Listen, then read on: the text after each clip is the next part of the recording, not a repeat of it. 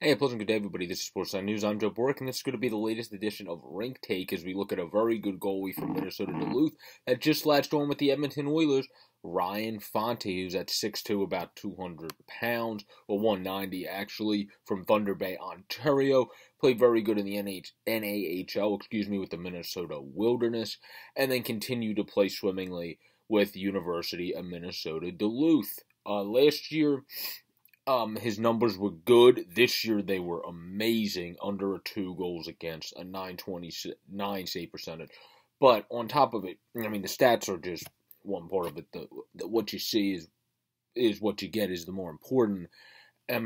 He obviously led one of the best teams in the country. They were in it to the end. They were able to make the regionals and everything. And he's a player that deserves high praise for being able to get that team as far as he did. He played 37 games, and he played them at an elite level in the college level, and now it's about seeing what he can do at the AHL level for Bakersfield, who is obviously has been pretty good with Woodcroft, and now they have a guy that worked with Woodcroft taken over, so I think he's going to continue to do a good job down there. I can't remember his name off the top of my head right now, but Woodcroft did a good job, and now Woodcroft is in the NHL, continuing to do a better job.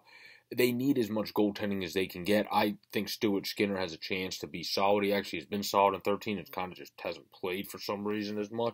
I don't know why they've odd-man him out. And then Connor Vilov is pretty good.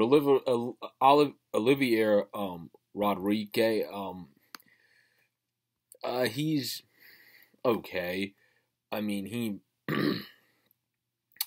he hasn't really performed yet, whether it's in the ECHL or the AHL, and so he if he's going to bloom, seems to have the sign of a late bloomer, where Vilov seems to be more on track. Like next year, he could maybe come up, get some playing time, and be more like on the track of Stuart Skinner, who's at 23 and starting to emerge. He would be at 24 and starting to emerge, if that's the case next season, because he's been solid for the Condors.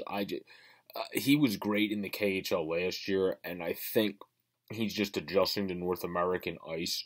And also his numbers are deceiving, because I think he's one of those guys, for some reason, Bakersfield, similar to the Corpusalo effect, plays a little bit tighter since they're adjusting to his game as well, to Skinner, who they're used to. So it actually makes sense. It's not for some reason, but where with Vilov, they're still been adjusting to him as he's adjusting to North American hockey and has played the lesser games at only 16. So I think he's going to be fine. He only played 16 games, as I just said, and he's going to continue to develop. But Stuart Skinner, he's the enigma and the scratching your head thing of this year when it comes to their team, because why have they not played him more? But when it comes to adding Ryan Fanti, I think he's a perfect addition as we loop this all back to him, because he's a very good guy in net. He uses his entire size. He might not be the biggest guy weight-wise, but he uses his entire 6'2" frame.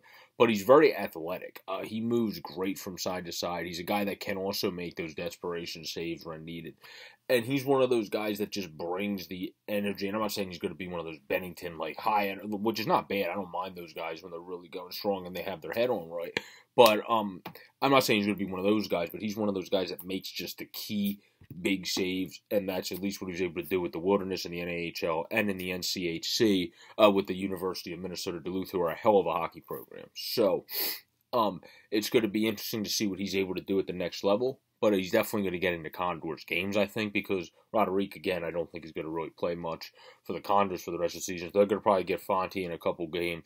Vilov will continue to play, and Skinner will continue to play down there, but I imagine he's going to get into a couple games with Thunder Bay, Ontario native. Everybody have a great, safe, and pleasant day. This has been a quick video on the Oilers getting Ryan Fanti, plus talking about the rest of their goaltending as they look to continue to straighten out that position, of course, in the minor leagues. So peace out, everybody. Stay safe and have a good day. And please continue to subscribe down below or up above in the easy to use widget to keep us growing to 215 or more. Our end of March goal. Really appreciate you guys' love and support this far.